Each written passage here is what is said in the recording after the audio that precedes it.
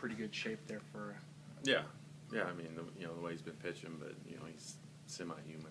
As far as eventually there's probably going to be a time when he does give up a run or two, and you never like to see it happen, but a guy is human, so it's as tough as it's today. Tough to see it end that way, in that fashion. Yeah, I mean, again, you look at he's probably one of our better fielders, and being a former infielder, so he's being aggressive, trying to go after the bunt. And I think it just it's one of those that it ends up putting you in a tighter spot.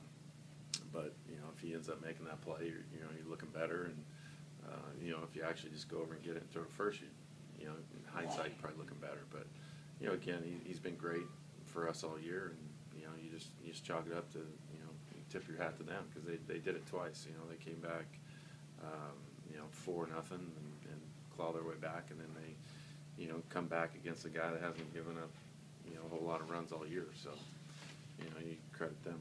Also tough, you waste 4 RBIs from Adam. Yeah, him, and big at bat by Gordon. You get that go ahead double, and it's one of those. It's tough, but again, you can bounce back knowing that you still have Jesse, so he's going to come back and start it again. What happened on the error on Ramirez?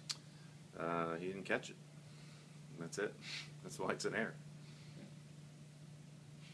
Wasn't a tough hop or anything. I think at the end it might have been something. It gets a little tougher as the game goes on.